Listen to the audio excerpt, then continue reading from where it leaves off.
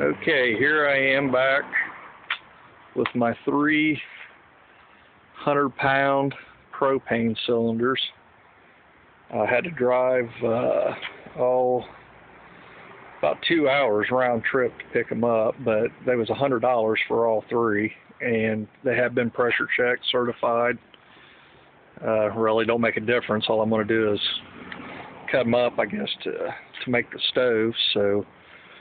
But had another guy on YouTube encourage me to make a video and kind of go step by step from start to finish. So this is obviously the start. So I figure I ought to be able to make 6 stoves out of the 3 tanks.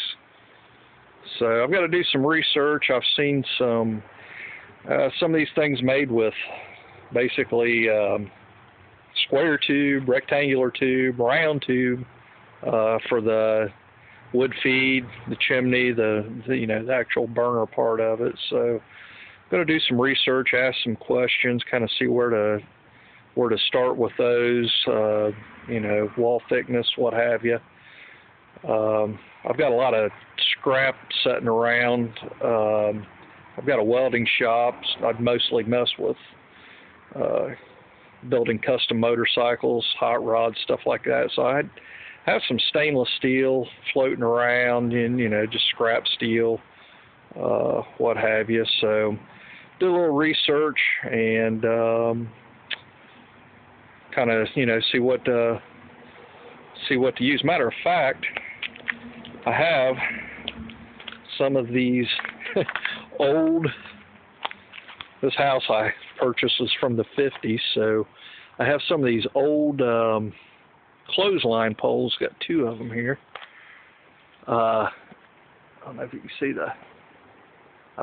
these things are like super thick. Really can't get a good picture of how thick the walls are on these, but they're pretty thick. They're probably 1/4 inch or better. And so thinking about cutting these things down. Anyways, I've been here for 3 years and kind of toyed around with the idea of using these for burn chambers. So I used these the first year I was here and haven't used them for the last 2. So I don't know. We'll see.